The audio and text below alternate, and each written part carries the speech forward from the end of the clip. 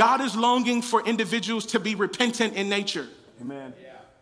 God is longing for individuals who have a desire not to keep making the same mistakes over and over and over again. And here's the thing that I want to put in your life for your consideration again. I want to tell us that despite the comfort and the reassurance that sin brings us sometimes, you have to trust and lean into God, that there is an alternative for you to lean into when you decide to let go of what's been comfortable for so long. Amen, Pastor. Because it's the comfort of the sin that makes us less likely to turn away from it. Because what am I going to find comfort in? What am I going to lean on? God said, don't worry about it. Look, I'm all wise. I'm all knowing. I got it under control. There's somebody that I already have in the wings for you, but I can't release them until you give me that. Glory. I can't send you so-and-so. I can't send you your husband. I can't send you your wife. I can't send you the promotion. I can't send you a new level of joy. I can't send you a new level of patience, a new level of humility until you let go of some things. Amen. Ooh, this is good. Shonda, you ready for this? As long as I'm this direction, I can't get what's in this direction. I can't get what's on this side until I turn away from what's on this side. So whatever's distracting me on this side, it's a whole bunch of, oh, this is good. I just saw this. Somebody in here right now, there are a whole bunch of things, promises for you, literally behind your spiritual back, but you can't access them until you turn away from some things and say, I repent. Yeah, that was comfortable, that was reassuring, but I want to access some things that God has for me. But you must turn away.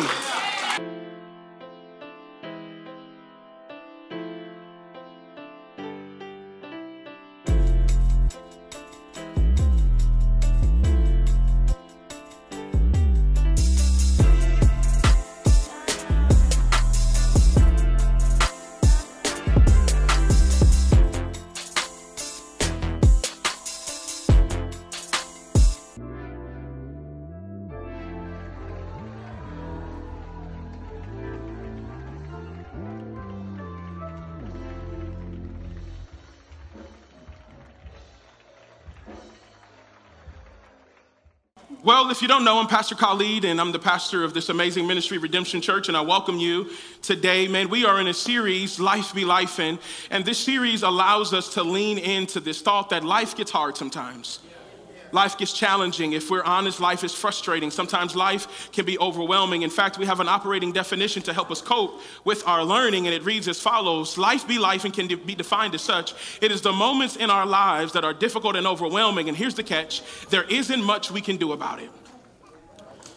And sometimes we can call, and the answer is there, and we move on. Sometimes we can pay into a situation and the answer is what we need in the check that we cut. And then there are those moments in life where there is no natural resource available and we just gotta sit in the devastation of being overwhelmed because there's not much we can do about it.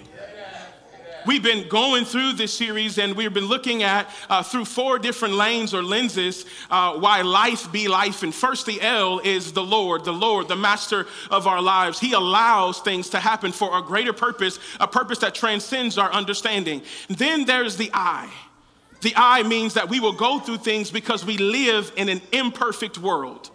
The Bible makes it very clear that this world is not our home. It's full of heartache, pain, disappointment, struggles, troubles. The Bible promises us that when we are born, our days are full of troubles. Then the F means that we are flawed people. As much as I try to get it right, nay, sometimes I'm going to make mistakes. Even with the best intentions, I'm going to make some wrong decisions. And then last but not least, that E means the enemy. So between the Lord living in an imperfect world, us being flawed, and the enemy, life will be lifing sometimes. And that's the purpose of this series, for help us understand and navigate with a proper perspective on how to handle life when it comes swinging. The last 2 weeks, Minister Gemma and Minister Jared did a phenomenal job. If you want to show them some love. Gemma spoke from the subject, Keep It Together, part 2. And I would say the big idea from that when I was listening was very clear. Sometimes we don't get to catch our breaths when life is lifing. And there are other times where the reward for our obedience is another struggle. Then Minister Jared last week talked about counterproductive counsel. That is counsel that sounds good on the surface, Tony, but it really, instead of helping us, it's hurting us.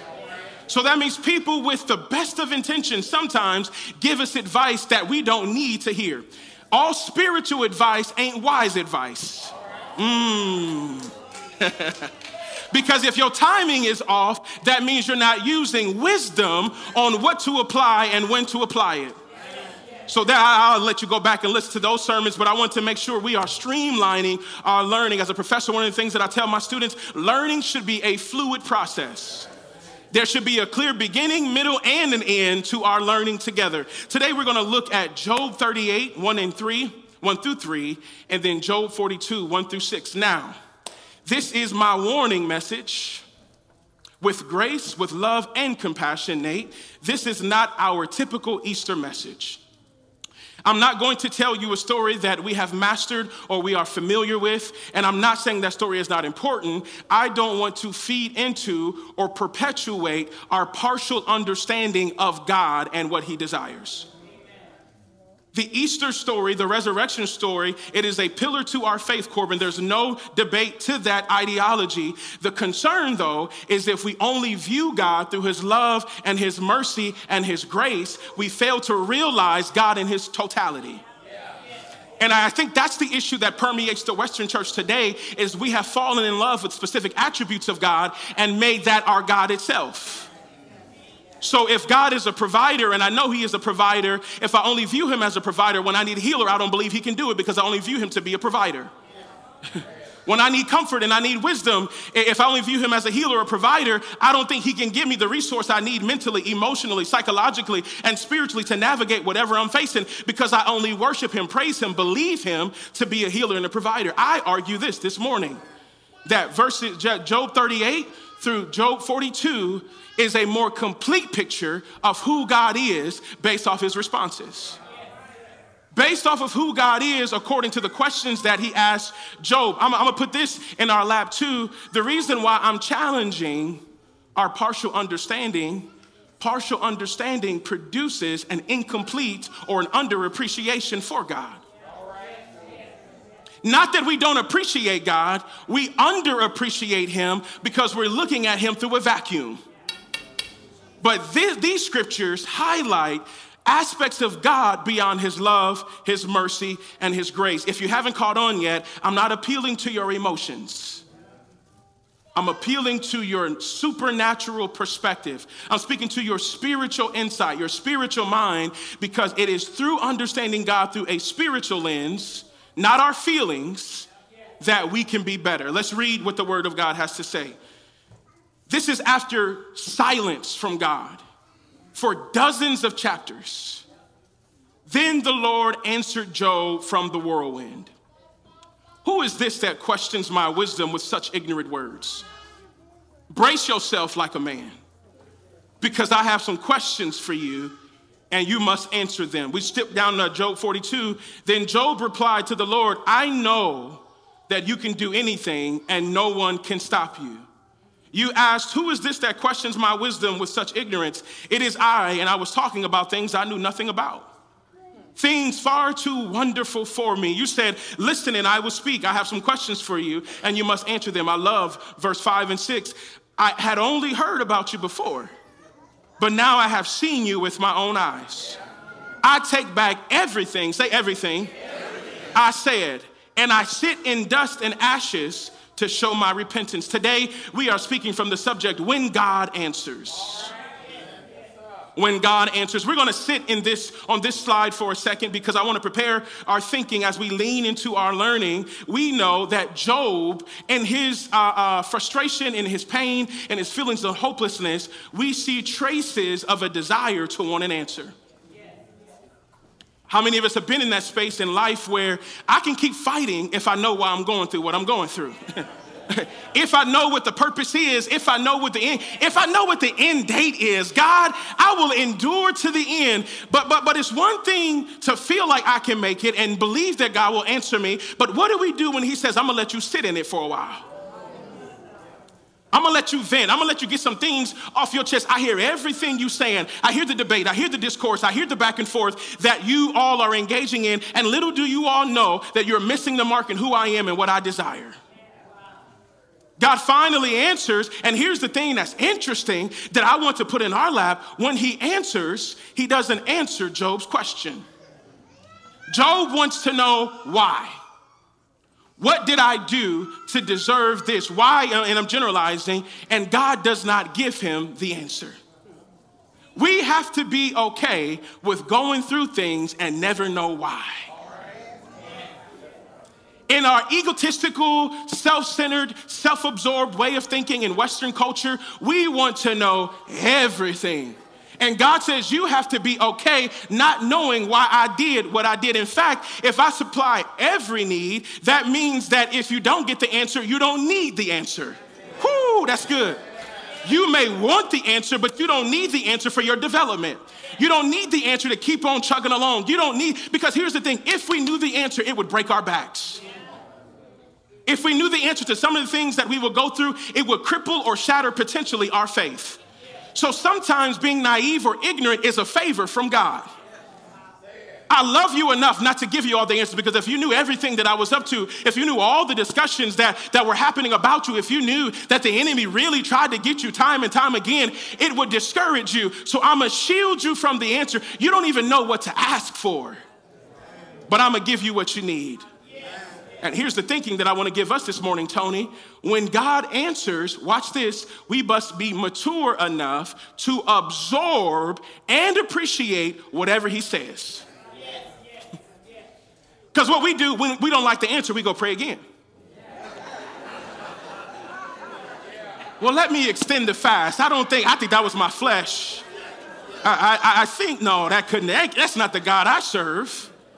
When God answers, we must be willing participants to absorb, and that word absorb there is very interesting. That means it's seeping into the crevices of my DNA and my perspective. I don't just accept it and take it. I allow it to resonate with who I am. I allow it to spill into my belief system, my perspective. It's becoming a part of me in the way that I move. Meaning, God, when you give it to me, I'll let it soak in. When God answers, I can't promise you that he's going to give you the answer you want, but I can guarantee you he'll give you the answer you need. Here's the interesting thing about this text, and then we're going to get the ball rolling here. Out the gate, God comes out swinging. And his response, the impetus for his response is to set the stage for this thought: I am God and you're man. Instantly, he tips the power dynamic. We are not equals. Your questions, your desires, your longingness to communicate to me, your desire to summon me, you're acting like we are not equals. So I'm going to tip the scale of this power dynamic and reveal to you that I am God and you are man.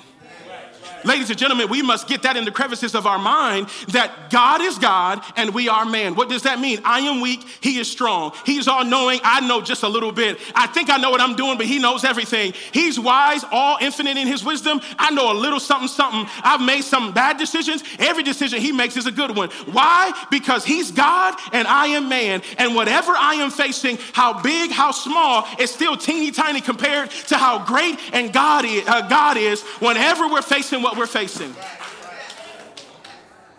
So I'm going to give you several attributes, characteristics that paint the picture, a complete picture of who God is in his totality. Let's look at the first one here. This scripture, before we get into that, got ahead of myself, I'm excited. In Job's venting session, he leans on this metaphor of being in a courtroom with God. And it is in God's response that we see here what Job says, that Job has to take the witness stand. Listen what Job says here. He says, my complaint today is still a bitter one, and I tried hard not to groan aloud. If only I knew where to find God, I would go to his court. I would lay out my case and present my arguments. Then I would listen to his reply and understand what he says to me. Would he use his great power to argue with me? No. He would give me a fair hearing. Honest people can reason with him, so I would be forever acquitted by my judge. He has a false sense of understanding of what God's accountability looks like as a judge. So setting the stage and what we've read, okay, you want to go into a courtroom with me? Let's go into my courtroom. Ladies and gentlemen, I want to put this in our laps. Be careful what you wish for. Even from a place of frustration, even from a place of venting, watch what you say, because God hears every word. And in his sovereign nature and his all-knowing nature, there are things he will let slide. You get it past today, baby. And then there are some other things. No. We don't talk like that to me. I got to put you on the witness stand and you got to answer some questions for me. And in his asking questions, see, it's one thing, go ahead, Thomas. It's one thing when we have questions for God, but it's another when God has questions for us. And God is not asking questions to receive information. He's asking questions to reveal information. I'm gonna say that again. Put that in your paper, in your notes, whatever, if you got a phone. God does not ask questions to receive information. He asks questions to reveal. In other words, in my questioning, you're going to understand some things about yourself and about me, or both, that you didn't realize before. That's right. So we see God asks a series of questions that reveal his character, his nature, his might, his power. Then the Lord answered Job from the whirlwind. Who is this that questions my wisdom with such ignorant words? Brace yourself like a man, because I have. Now, if you ever wondered where Jesus get his thug tendencies, brace yourself like a man. See, if we have this picture that God is just this soft pushover, there's this thing, Tony McKee, called accountability. Oh, I've heard every word you said and you asked me some questions. It's my turn. Brace yourself. I have some questions for you and you don't have an option. You must answer them. Man, here are the first two attributes that I want to give us as we understand God in his entirety. God is sovereign and God is self-sufficient. Let me put some things in our lap. Let me define sovereignty for you. We talk about it, we sing about it. To be sovereign, when God says I am sovereign, that word literally translates to mean supreme authority. Not just authority. We all have authority to some degree, whether on our jobs, whether with our kids, family dynamics, within the church space. We all have authority to some degree, but God says, y'all got this cute little authority. I am the supreme authority. Supreme authority, lawyer, meaning that everything, anything, the things that don't happen, things that do happen, they must come through me. Everything you face in your life, I signed off on it. The things that didn't sign off on your life, that didn't happen in your life, I signed off on that too. Every friend you wanted, every friend that wanted to be with you, every relationship, all of that stuff, I allowed. It happened with my knowledge because I'm the supreme authority. I'm the supreme authority. I don't answer to anyone. Your ignorant words suggest you don't know that I am the ultimate authoritative figure. You're talking about things, I know everything, and I can assess by your questions that you don't know anything. In fact, it's God's sovereignty that we should thank him for, because there are some things that we don't know about in our frustration that he wants to say, it could have been worse. My sovereignty, my supreme authority, I allowed you to take a couple on the chin, but really there's some things that the enemy wants to bring to you to knock you out, to take you out, to kill you, to destroy you. Baby, this ain't nothing. That's a Band-Aid. There's some things that you could have endured that are open wounds that could have destroyed you. My sovereign nature protected you even though you're going through right now. But your ignorant words don't allow you to see that I still have a plan and purpose that's rooted in my supreme authority. And then God is self-sufficient. How do we know God is self-sufficient? Can I teach you today? In Job, we see them reference God, generally speaking, as God. God, when we translate that to the Hebrew, it generally means just a deity, a higher being. But here in this passage, then the Lord, it doesn't say then God answered Job. That's critically important. Nate, it says then the Lord answered Job. Why is that important? Because when God is summoned by Job, he says the Lord is coming. The Lord is coming. Okay, Pastor, you arriving at a point here? Yes, I am. The Lord here in this scripture is Yahweh. If you don't know what Yahweh means I am that I am.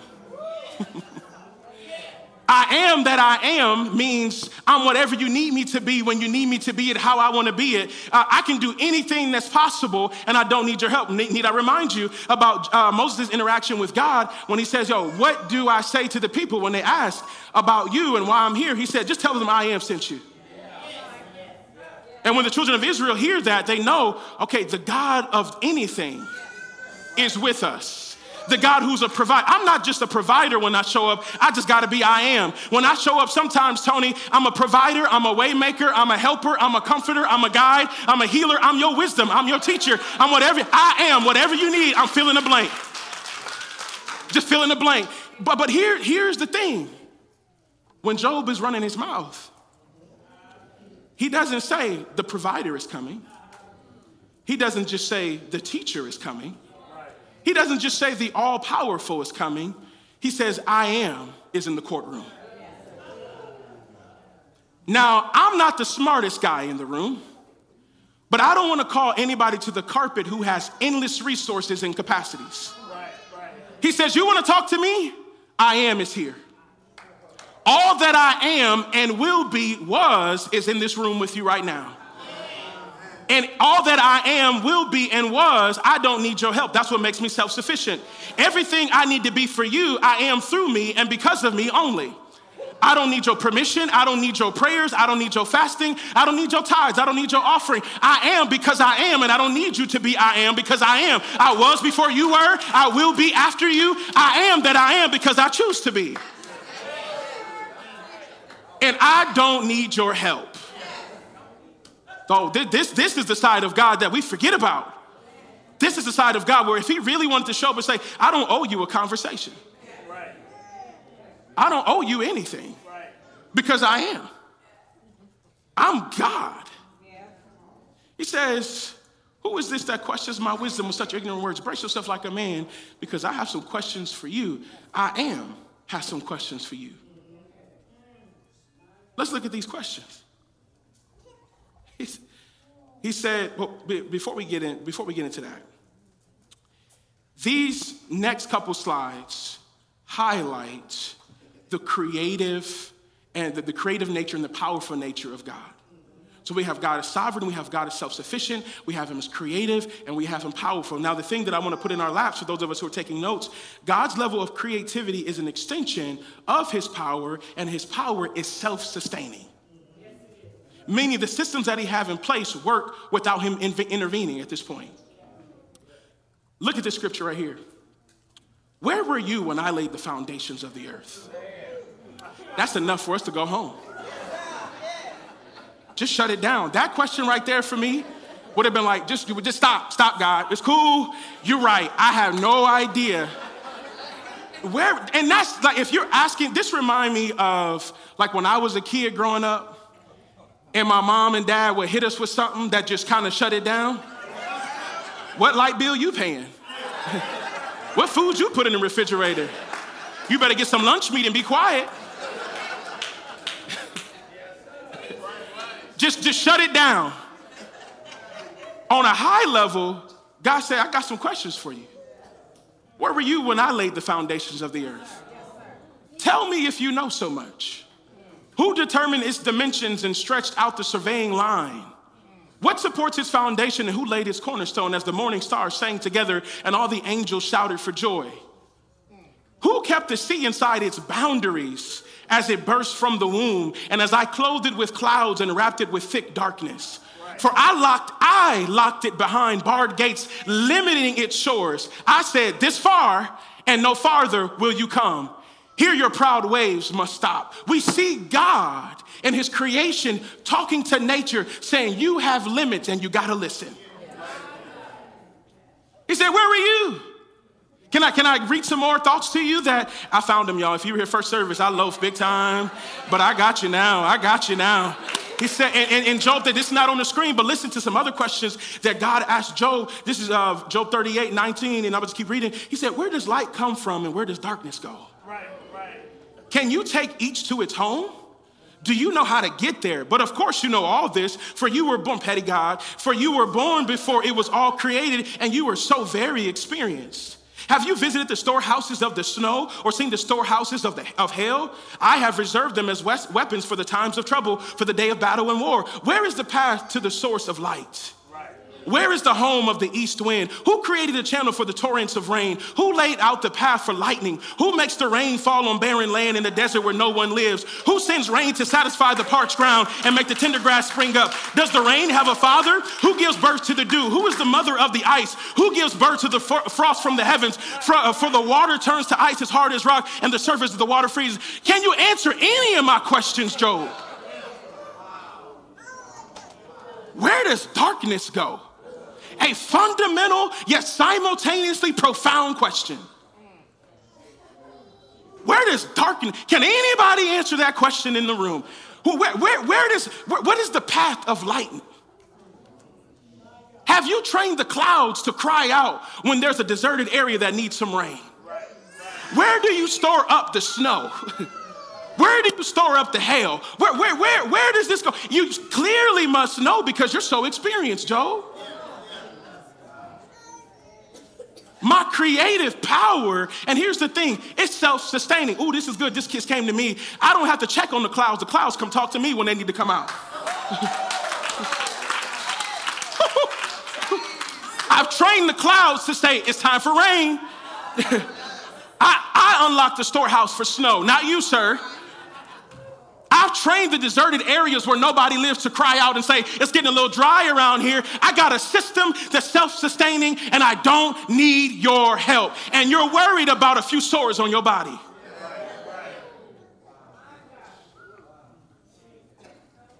Not that the sores are not painful, not that what you're not going through is real. I want to make it abundantly clear, but what we're going through seems significantly smaller when we look at God through this lens. This man said, not this man, my fault. God said, who kept the sea inside its boundaries as it burst from the womb? And as I clothed it with clouds and wrapped it in thick darkness. Y'all, that's the God we serve. And he ain't breaking a sweat. He not breaking a sweat. He's creative power, and he's created a system where it runs itself. In other words, I'm in control. I will always be in control because everything that happens respects my sovereignty. Nature must get permission from me. Nature. Do y'all hear what I'm saying? Nature. As ruthless, as unpredictable, as reckless as it may feel, they require permission from God. And we tripping and minimizing God because of our circumstance. He said, man, I did this. I got this system, and you're tripping about what you're tripping about? That's small potatoes to the things that I got managing beyond you. So we got God as creative. Then we have God as wise. For those of us who need an operating definition, wisdom is the ability and the power to make the best decision according to what is seen. So we say a person is wise when we see them navigate what's in front of them. Man, that was a wise decision. I wouldn't have done the same thing in that situation based off what was seen. Here's the interesting thing, though. God's sight, what he sees, is not limited to our present reality. What makes him the most qualified to be all wise is he and I don't know how he does it. It does not appeal to our natural reality, our logical perspective. He simultaneously sees the past, he sees the present, and he sees tomorrow. So he makes decisions according to all three of those because they're in his line of sight. This is where the perspective is so profound because we make decisions based off what we see only in front of us, but God makes decisions based off of what he sees for things that we don't even know is coming yet. He's making decisions about today based off something he knows is going to happen 90 days from now. Man. Look, I want to bring this down to a very basic level. How many of us, by a show of hands, have thought something was for us, and you were initially disappointed, and then things played out, and then you said to yourself, I see it now. I see it now. That was God exercising his wisdom through his supreme authority to say, you don't need that. And if I gave it to you, I'm wise enough to know it would destroy you. If I gave it to you, you wouldn't appreciate it. If I gave it to you, it would be a distraction for our relationship. If I gave it to you, it would be harmful to your progress. I'm wise enough to know, based off what I see in your yesterday, today, and tomorrow, that you don't need that. Let me tell you something, ladies and gentlemen. It is in God's nose that we better appreciate who we are in him. The yeses can pacify us in our spiritual development. Our yeses can cripple us. It can demotivate us to want for more. But in the no's, I'm asking tough questions to myself. Okay, God, what are you trying to show me in this season? It is in the no's that I'm saying, God, what do you need to fix about me in this season? God, what are you up to in this season? I don't know what you're up to, but you're up to something, and I trust you. Here's what I want to give us, ladies and gentlemen. Whatever God is doing in his wisdom, you must have the audacity to trust him regardless. Because he's more wise than you and me. My wisdom is limited, but his wisdom is limitless. He knows everything all the time. Let's look at scripture to support this idea. Would you discredit my justice? Man, he's still firing questions at him. Would you condemn me to justify yourself? Do you have an arm like God's? And can your voice thunder like his? Then adorn yourself with glory and splendor and clothe yourself in honor and majesty. Unleash the fury of your wrath. Look at all who are proud and bring them low. Look at all who are proud and humble them. Crush the wicked where they stand. Bury them in all the dust together, all in the dust together. Shroud their faces in the grave. Then I myself will admit to you that your own right hand can save you. Here is what God is asking him. He said, are you wise enough? Do you have the capacity? Do you have the ability to pick the people who deserve punishment? Can you see through your limited lens people who are suffering from pride? And then when you see them, can you give them this punishment? Because it ain't just about what you see, but can you punish them accordingly? It's the decisions that we make according to what we see. So can you see them and then do something about it? And not just do something about it. Here are the parameters. Can you take the proud and humble them by crushing the wicked where they stand? That's what you need to do. If you can do these things, we can talk. If you can do what I'm asking, can you unleash your wrath to those who deserve it? If you can do that, I'll give you an answer. But until then, what are we talking about? Next slide. Then God is love. This is where we must lean in and understand. So we got God is self-sufficient, God is sovereign, he's creative, he's powerful, he's wise, and we have God in his loving nature. It is in Job 42 that we see how loving God is. These verses demonstrate the loving nature of God despite the flaws we see in Job and his friends. Ladies and gentlemen, it is through Job and his friends that we see that God is itching and yearning to project his love on us despite the mistakes that we make. Despite the mistakes that we make, God is still yearning and looking for opportunities to project his love on us. Let's look in scripture to support this idea. This is Job, I had only heard about you before, but now I have seen you with my own eyes. I take back, and this is after a series of questions. I take back everything I said, and I sit in dust and ashes to show my repentance. Here's the first thing you need to know about God. God responds to repentance. I want to define this. Because one of the more egregious mistakes that we make in our culture is that we use God forgive me synonymously with I repent. To ask for forgiveness is not the same fundamentally as asking for, suggesting that you're repenting. To say forgive me, it's asking for excusal for something that I just did, but it doesn't necessarily mean that I'm willing to change my behavior. So to repent means that I'm not just asking for forgiveness.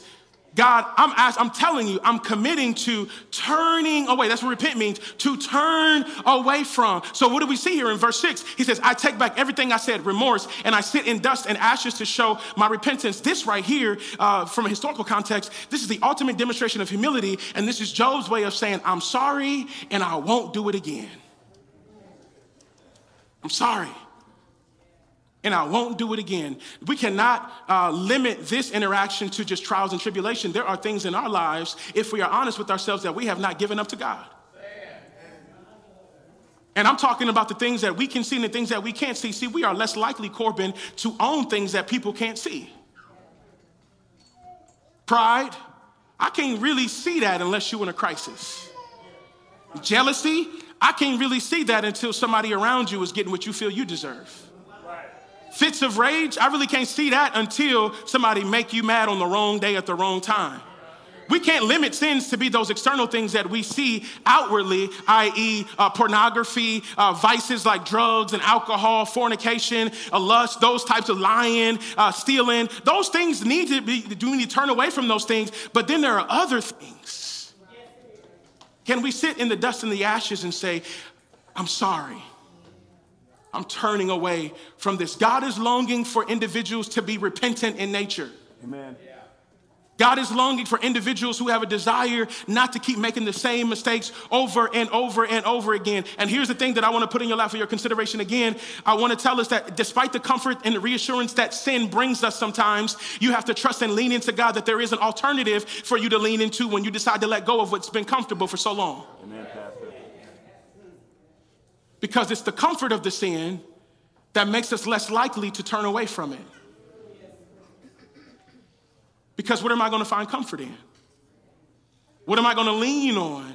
God said, don't worry about it. Look, I'm all wise. I'm all knowing. I got it under control. There's somebody that I already have in the wings for you, but I can't release them until you give me that.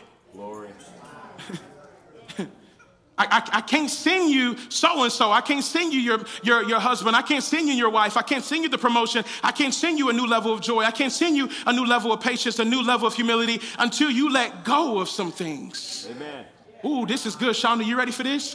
As long as I'm this direction, I can't get what's in this direction. I can't get what's on this side until I turn away from what's on this side. So whatever's distracting me on this side, it's a whole bunch of, oh, this is good. I just saw this. Somebody in here right now, there are a whole bunch of things, promises for you, literally behind your spiritual back, but you can't access them until you turn away from some things and say, I repent. Yeah, that was comfortable, that was reassuring, but I want to access some things that God has for me. But you must turn away. You must turn away. Well, I've always been this way. So what? So what? Turn anyways. Somebody need to write that down. I got to turn anyways. I got to turn anyways. I got to turn anyways. I got to turn anyways. Unanswered questions, turn anyways. Lack of confidence, turn anyways. If I serve a God who can lock up the ocean and the clouds get permission from him, surely he has a plan for me when I turn away from whatever's holding me back for what he has for me.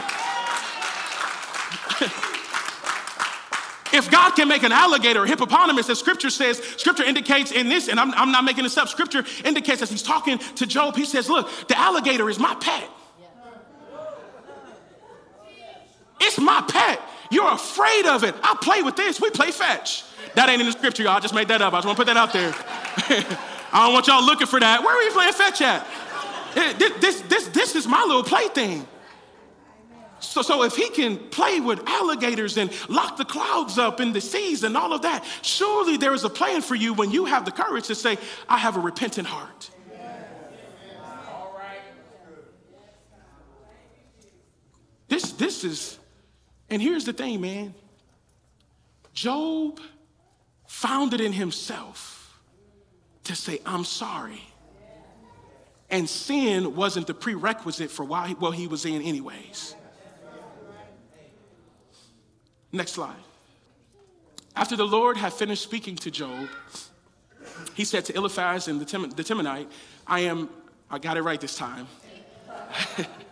I am angry with you and your two friends, for you have not spoken accurately about me, as my servant Job has. So take 7 bulls and 7 rams and go to my servant Job and offer a burnt offering for yourselves. My servant Job will pray for you, and I will accept his prayer on your behalf. I will not treat you as you deserve, for you have not spoken accurately about me as my servant Job has. And the Lord accepted Job's prayer. We see God next as a redeemer. God redeems. Now, for those of us who need a definition for redeem, y'all know me, I'm gonna give you what you need. To redeem means to save from the consequence or the penalty of sin. I'm gonna buy back. Your debt, it's canceled out. You don't owe me anything. I've redeemed you. This act is always a representation of God's forgiving nature. Now, there's some interesting parallels here that I want to bring to your attention as I was studying. It's very insightful in nature. And God, in the Old Testament, he sprinkles breadcrumbs about a coming Savior named Jesus, and we see a glimpse of what is going to happen for mankind. Job and Jesus, I want to make this clear, I am not deifying Job. Job is not a savior. Job is not a mediator. Jesus is the only Savior. Jesus is the King of Kings. Jesus is the only mediator that matters. That's right. But there are some interesting parallels between Job and Jesus that shed insight on how God functions and desire to save you and me through Jesus. Yes. Job and Jesus, listen to this. Job suffers in more ways than one, like Jesus, and not because of sin. Job and Jesus both suffer, but it's not as a penalty because of sin. Second, Job is mocked and questioned by those around him despite his innocence. Job and Jesus didn't do anything wrong, yet they're mocked, they're questioned, they're both betrayed to a degree, even though they didn't do anything wrong. They were innocent. Job is used for the friends as a tool to redeem and relieve them of their offenses with God. Look at what he says. The Lord said, look, I'm not happy with y'all. So you're gonna take these burnt offerings, and then Job, he's gonna pray for you, and it is through his prayer that I will relinquish you of the penalty you deserve. I'm gonna redeem you through Job, the few of you, not mankind, I wanna make that clear, but Job foreshadows what Jesus will do or did for all of us. Right. Jesus redeemed us. God, rather than punishing us altogether, us enduring the penalty of sin time and time again, he says, I'm gonna send my son, Jesus Christ, to stand in your behalf. Job prayed on their behalf. Jesus endured on our behalf what we deserved. He says, I'm going to use Job as a foreshadowing on a small level of what's to come. The redeeming power of God still exists. If you don't know Jesus Christ, if you're your Lord and Savior today, he desires to redeem you. And here's the thing that I want to make very clear to you. If you don't know Jesus Christ as your Lord and Savior seriously, all the baggage, all the sin, all the things that you've done are piling up behind you, and there's no Savior to cancel out the debt. And here's the thing that really baffles me, Pastor Reggie, is that you have this opportunity. The spiritual contract is simple. You confess, believe in your heart that Jesus Christ is Lord. The blood of Jesus Christ saved you. Boom. It's done.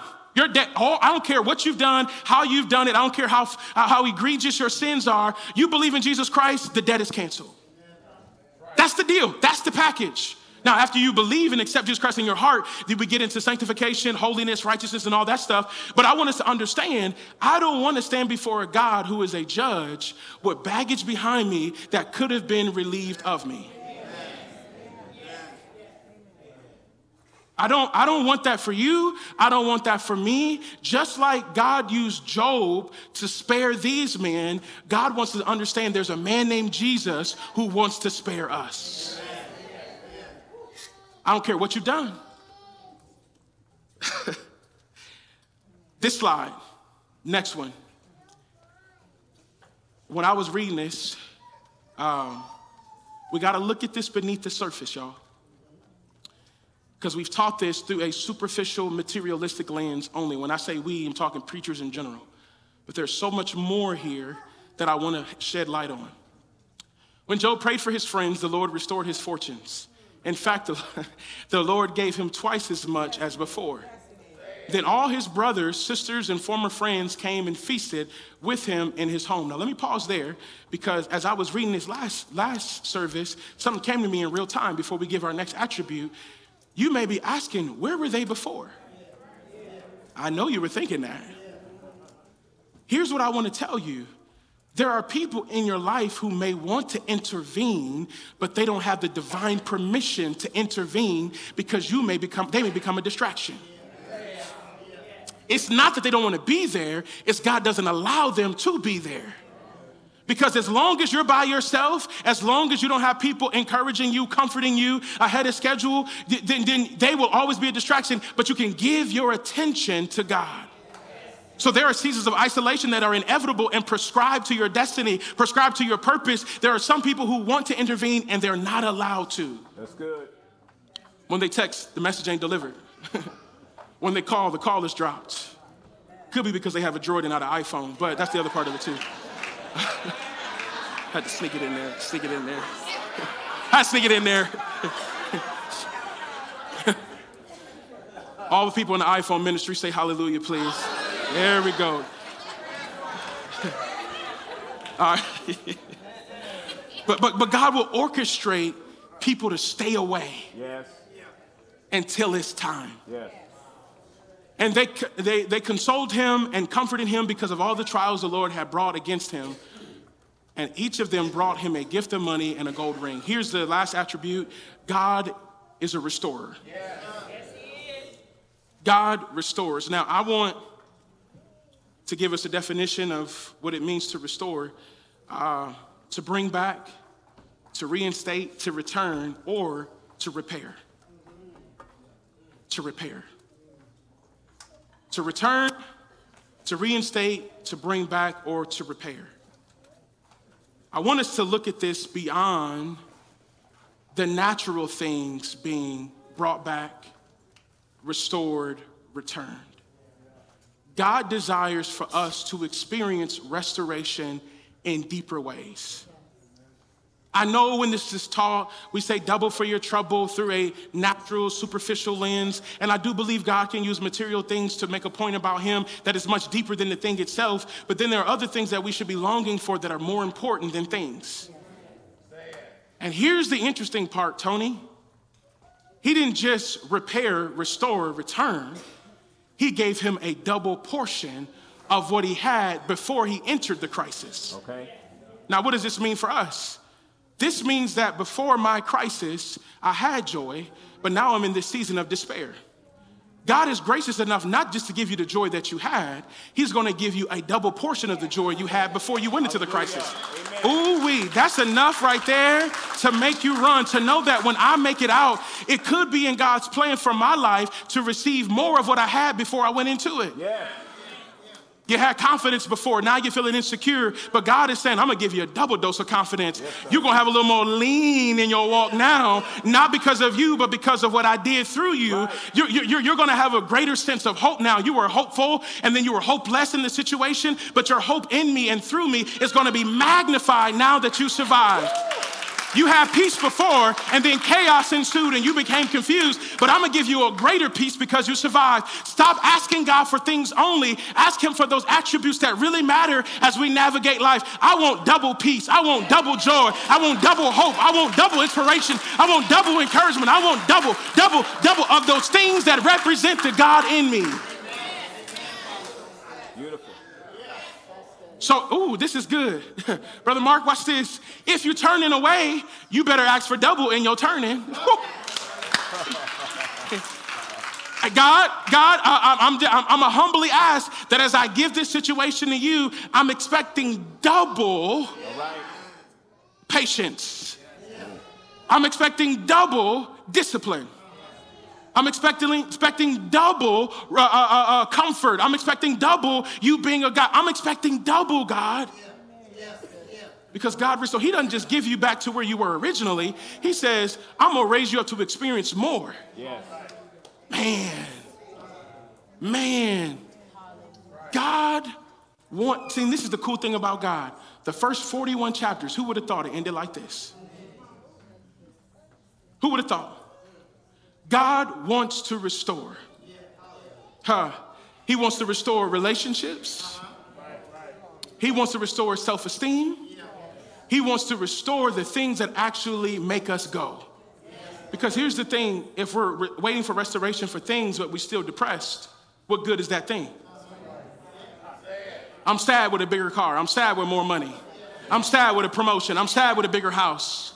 In fact, the more I get, the more disqualified I become to experience those things, and I can't appreciate what God has blessed me with because my mind and my heart ain't changed. That's good. That's good. Oh, that's the secret right there to why God ain't said no, because you can't handle it mentally, emotionally, and spiritually, because you're still in the same state wanting new things. But until you get rid of that old mindset, you can't experience the new things that he has for you. So God wants to restore your mind. He wants to restore your heart. He wants to restore your emotions so you can appreciate the things and opportunities he has for you. Glory. Lawyer, I need you to join me up here, sir. Come on up here, sir. This right here, I'm not minimizing things. I'm not minimizing nice things. But they cannot be the parameters by which we define God. Right.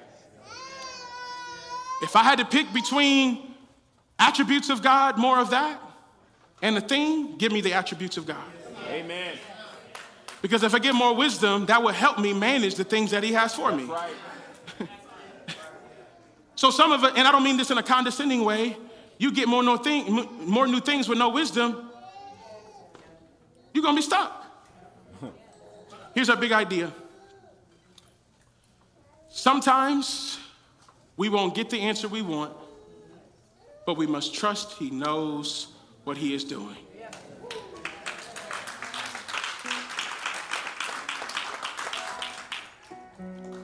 We must trust he knows what he is doing. I'm to a season and a place in my life as I face my own challenges, I face my own unique obstacles personally, professionally, in the ministry, as a man, being a better husband, father, whatever you want to call it. I have to be okay with unanswered questions. And when I say unanswered, I'm talking about the question answered that I really, really want. And I have to put my mind on these thoughts that God is mighty, he's all-knowing, he's all-wise, he's all-powerful, he's sovereign. Yes. And so I hang my hat on those things. Yes. Rather than what I desire to understand. This morning, there is an individual I know that has similar perspectives and experiences. And she's been very, very diligent and longing for more, longing for connection, longing for a sense of restoration. And today, I'm here to say, we will be, as your church family, you don't know who you are yet, but I'm about to call you up. Your church family wants to be a part of your restoration. And when I say restoration, I'm not talking about a thing, I'm talking about restored hope, restored peace, restored patience, restored humility, greater double portion of humility, double portion of joy, double portion of peace, despite what you face. Princess, come up here, please. Come up here, please. Come up here, please.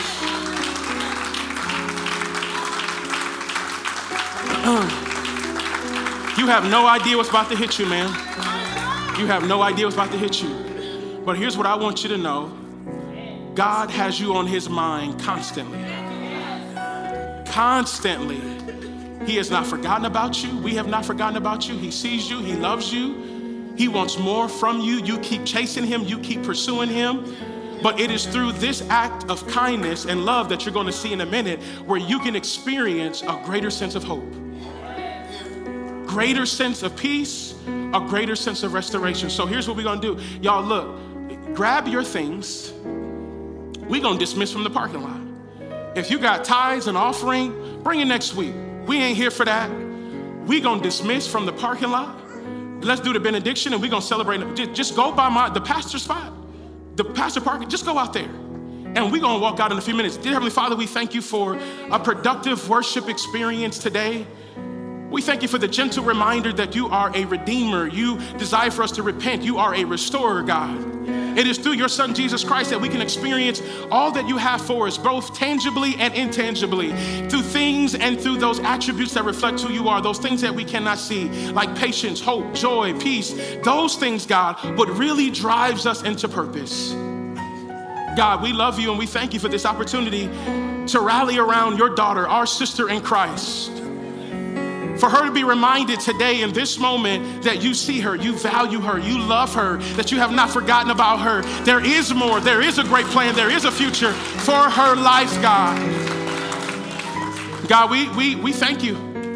We believe this demonstration of your provision will be a testament to how great you are to her.